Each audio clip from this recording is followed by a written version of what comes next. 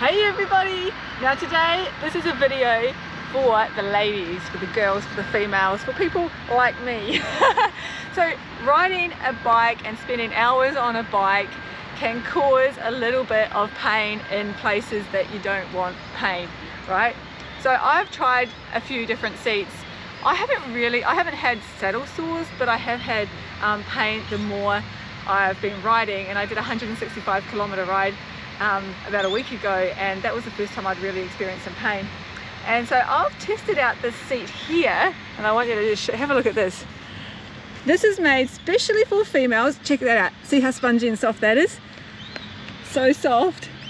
And it's short here, so there's not, the other ones have always been really long here, and it's nice and wide here, and it's shaped so that when you sit on it, your sit bones go on there. So like when I first sat on it, I realized that I hadn't been sitting on my sit bones, because when I sat on it, it hurt here, like it was poking in here and here, like I don't know, you see these parts, yeah, I don't know if I can see that, but yeah, it sits there and there, which means then that you're taking the pressure off other parts that you don't really want to be sitting on. That shouldn't be carrying the weight in here, like the weight should be carried here. This is the first seat that I've ridden that does that.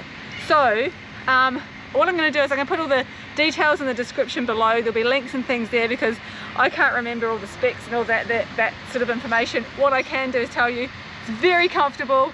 When I rode up Norton Summit on it, it was the first time I'd ridden up Norton without having to stand and let all the blood flow back, because often when I'm riding, especially doing climbing, it's like it cuts off the blood flow or something. So I've always got to be standing and then sitting and then standing, oh, let the blood flow back, and then sitting. This time I sat the whole way up and the blood kept flowing. Yeah, it was really cool.